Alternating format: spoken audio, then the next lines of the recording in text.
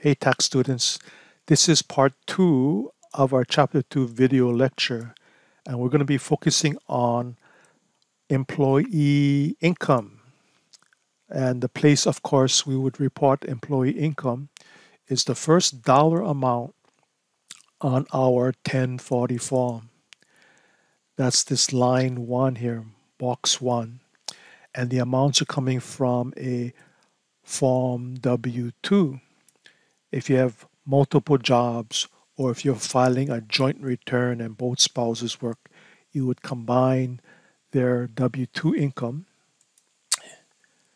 You can always Google for these forms, but I have them linked in our Laulima resources folder.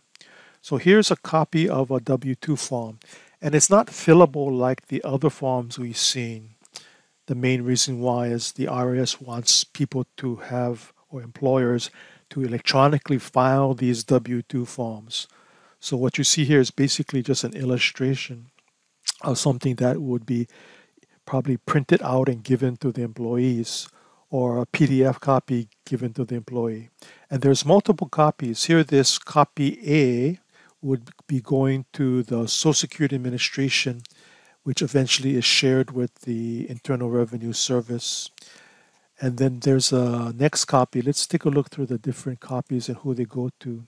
Here's a copy number 1 that would be attached to the state income tax return if it's going to be paper filed, mailed in, because we have state information down here at the bottom of the W-2. Another copy given to the taxpayer would be attached to their federal tax return if they're mailing in their 1040 form.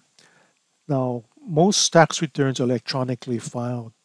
So the information you would see here on the W-2 would have to be re-entered into probably some type of tax software. And you don't mail in the W-2 in the case of an electronically filed tax return. Only if the tax return is mailed in would you attach copies of forms like this W-2 that have income taxes withheld. Here's another copy kept by the employee. Of course, we have this whole set in a PDF version, typically provided by the employer. Another copy would be attached to the local tax return. Here in Hawaii, we would have state information over here, yeah? But in other places in the U.S., they have local taxes like New York City tax and New York State tax, in addition to income subject to federal taxes up here. And I think there's at least one more copy of a W-2 here that is kept by the employer for the records. Of course, most of this is all electronically kept already, yeah? So this is a little bit old-fashioned, and we're just using this W-2 as an example of income and other costs being reported to the taxpayer. So going through this copy here, here is the employee's social security number and the employee's name and address. Here's the employer's name and address and their not social security number but employer ID number. All important numbers that help you file taxes. And here is the income that the employee has to report for federal income tax purposes for the year.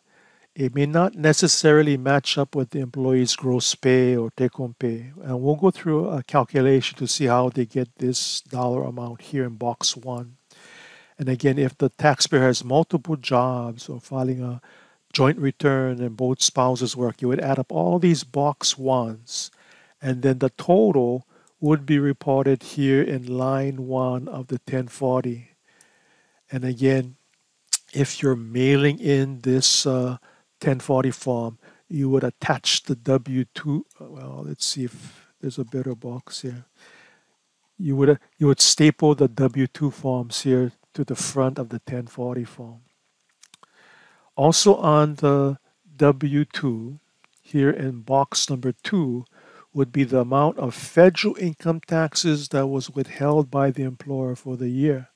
And again, if you have multiple W-2s for the year, add up all these box 2s, and on the 1040 form, here on page 2, you would enter the total here in this line.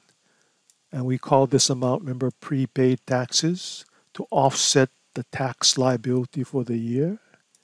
Hopefully, maybe you paid a little bit more than the taxes for the year, so you're going to get back a refund after you file your tax return. Now, how do you know when a business pays a worker? That amount should be reported as a wage or salary in the first place. We're going to learn in our next semester tax class, Accounting 137. We're going to learn, start chapter 3. That will be our first chapter. And in that chapter, we'll learn about something called a independent contractor or sole proprietor.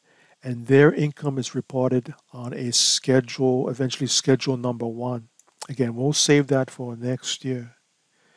This semester, we'll cover all of these common types of income here. Okay? And we're now, again, covering wage or salary. But how do you know whether the worker is being paid as an employee or a self-employed taxpayer? Well, maybe the indication is they got a W-2 form, right? But that's not really what determines an employee-employer relationship. So we learned in our chapter 2, there are certain criteria where a business will treat their workers as an employee versus a business treating their worker as an independent contractor. Now, let's say that the employee and independent contractor do the same type of work for the business and will get paid the same amount of income by the business. You, the worker, what would you choose to be? Treated as an employee or independent contractor? Well, probably you want to be treated as an employee. Or if you're the business, would you want to treat your worker as an employee or an independent contractor? From the business side, they would probably want to treat their workers as independent contractors. But if you read on here, it's not a matter of choice. They cannot choose what the relationship is.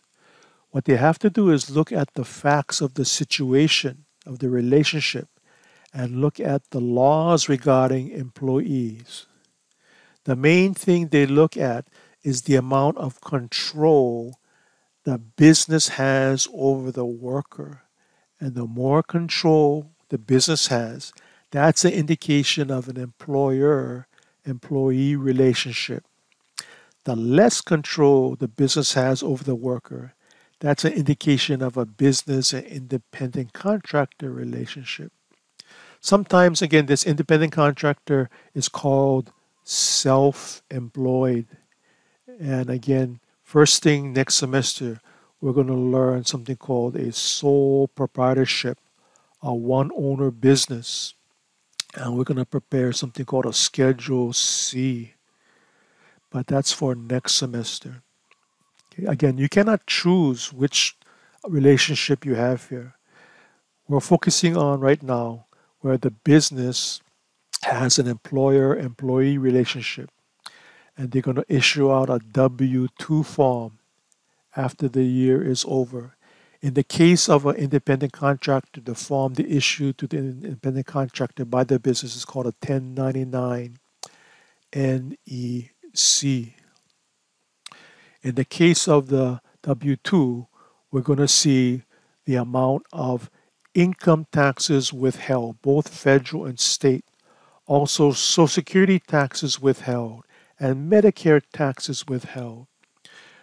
You don't withhold unemployment taxes from an employee's pay, but that's additional cost the employer has to incur just for workers treated as employees. You also have to probably cover employees with workers' compensation insurance. You have to probably cover them with temporary disability insurance. If the employees work more half time or more, Here in Hawaii, you have to cover them with health insurance.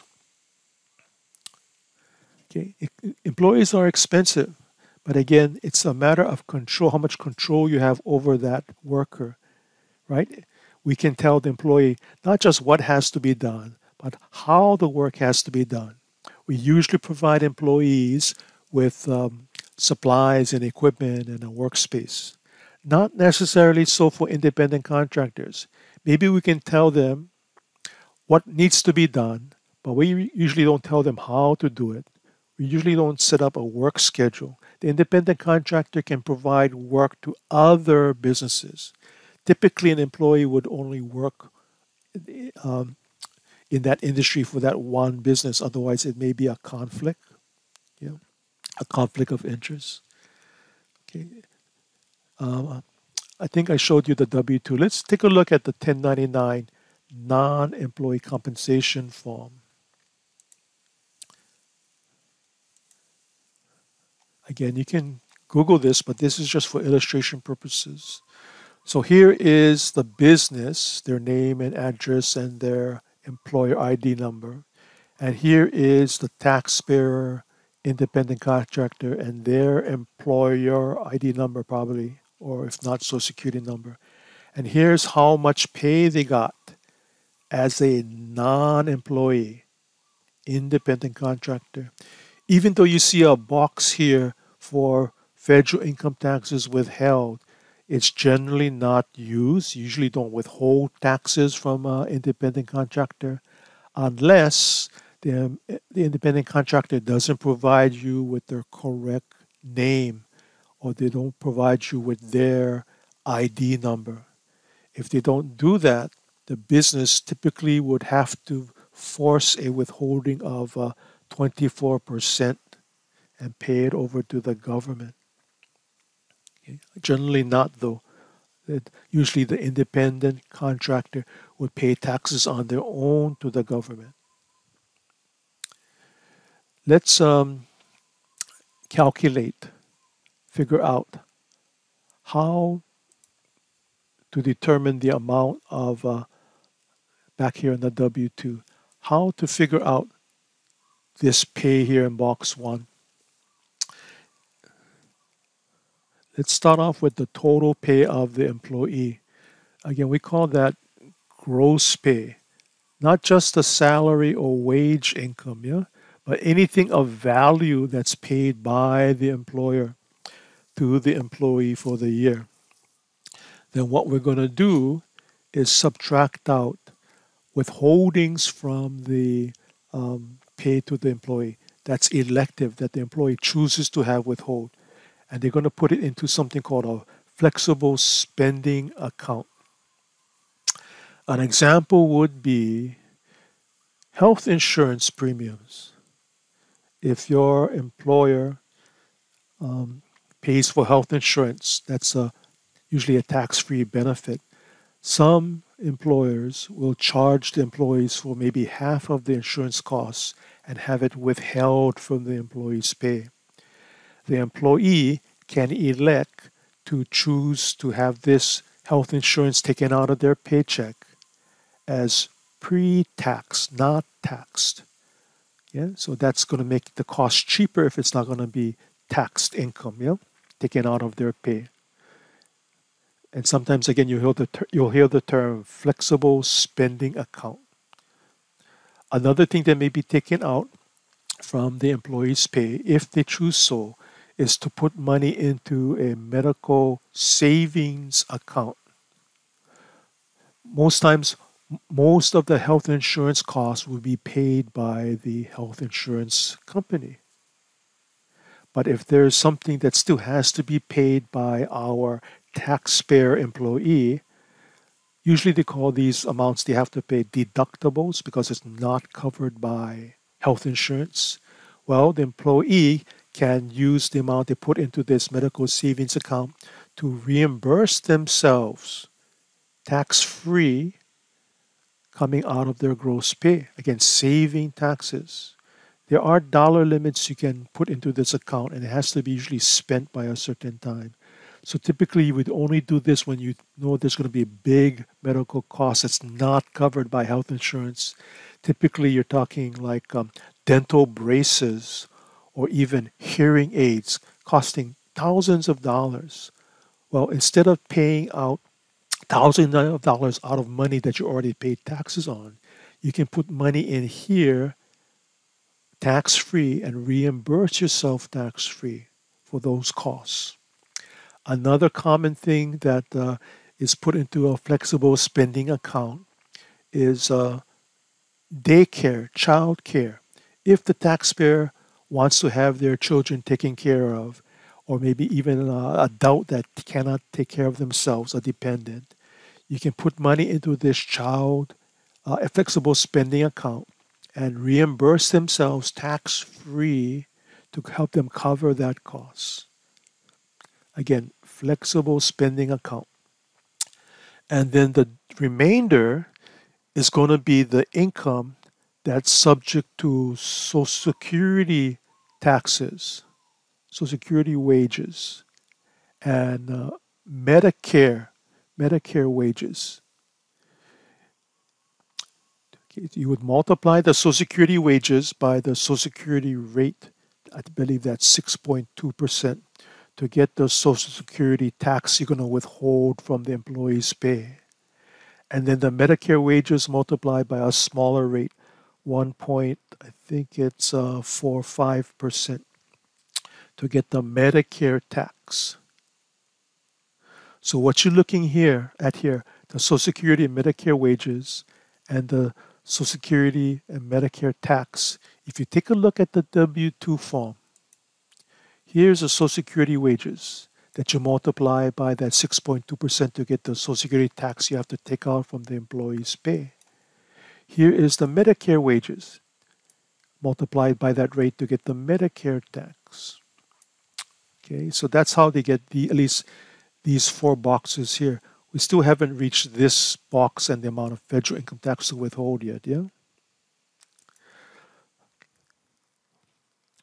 So let's take out some more now from this Social Security Medicare wages. Let's take out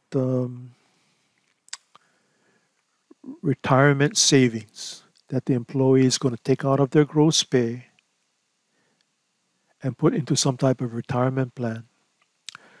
So some examples of retirement savings, the common one you hear a lot is called 401. Remember the letter? 401k, or others are like if you're an employee of the government or a nonprofit organization, you may hear the term 403b, or for, I believe, governments 457b. So these are retirement plans that you can take out of your gross pay, the employee, and save it for when you retire. Hopefully, it'll earn income and make a profit. Employers can also put into these plans for the employee, but we're just talking about what's being withheld from the employee's pay. Okay, these retirement plans. So now the remainder, after subtracting that out, is the income taxable pay. That's the pay that goes into your box one over here. Okay. And how do you now figure out the amount of income taxes to withhold? It's not really just a flat rate, but it goes through an estimated calculations. And to help the employer figure out how much federal income tax and state income tax to withhold.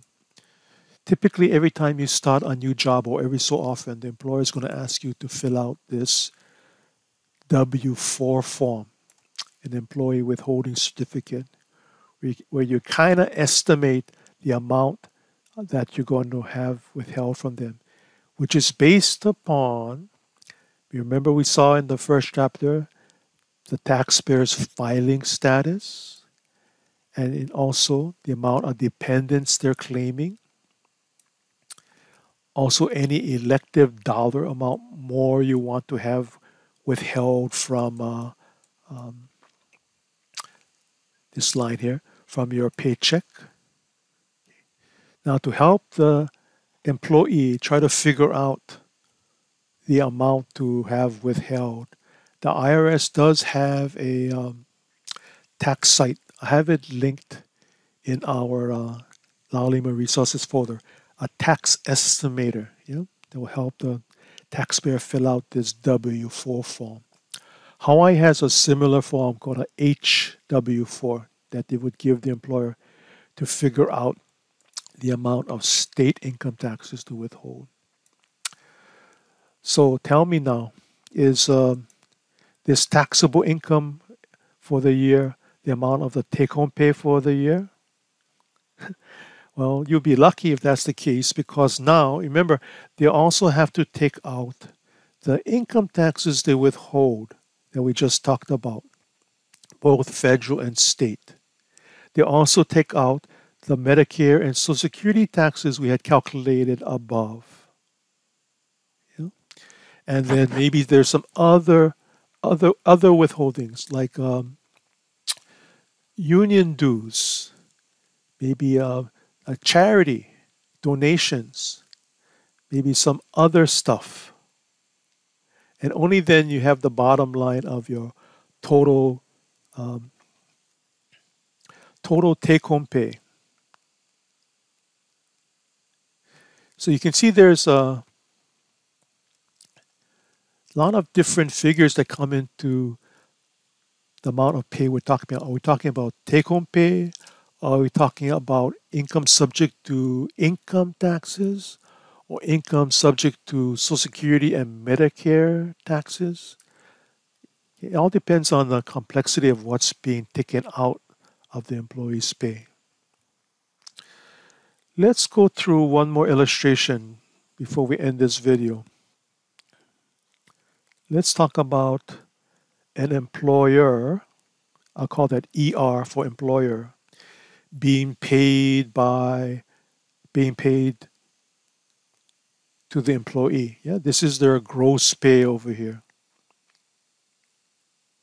And we know the employee doesn't get to keep all of that gross pay, the take-home pay. There's withholdings. So let's kind of illustrate the withholdings here. We saw that out of the gross pay, the employee would have Social Security taxes taken out, and we'll just call this taxes. And then there's different types of taxes taken out. Yeah, there's a Social Security tax, the Medicare tax, the federal income tax. That's the name really of our class, right? Income tax, and Hawaii income taxes, all coming out of the employee's pay, reducing the take-home pay of the employee.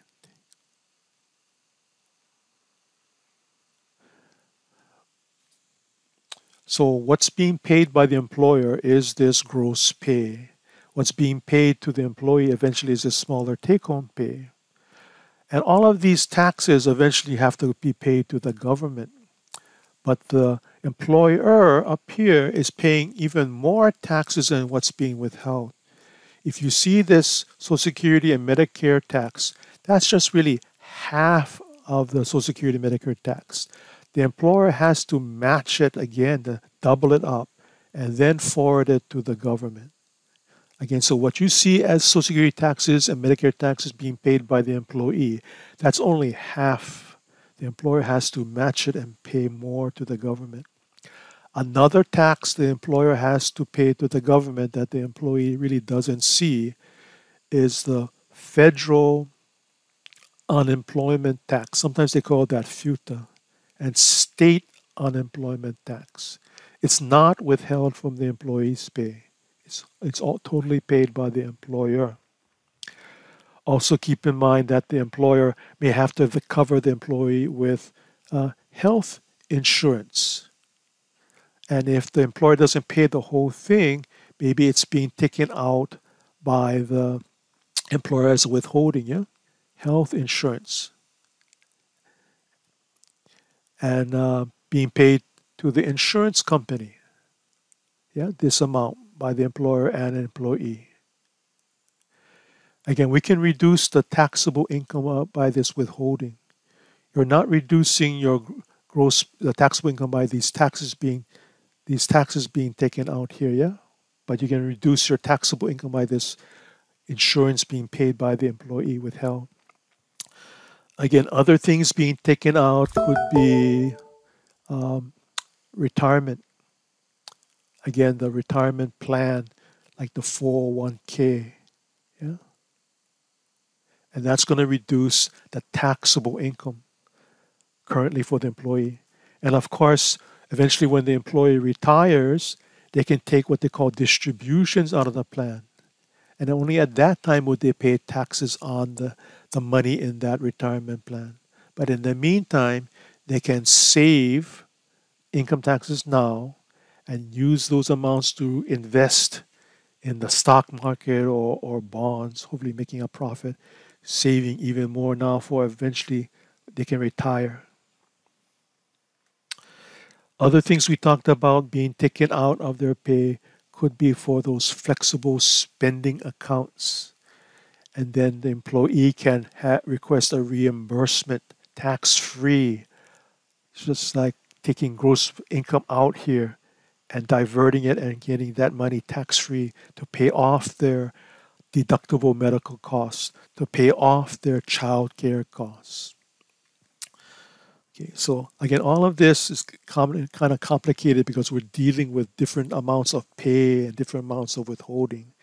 The key thing here we're learning in this part 2 video, again, is what's reported on the W-2 as an employee and not reported as an independent contractor, yeah, as a non-employee. That we'll learn again next semester. Okay, let's stop here, and then when we come back in part 3, we'll talk about more about employee, but this time receiving employee benefits.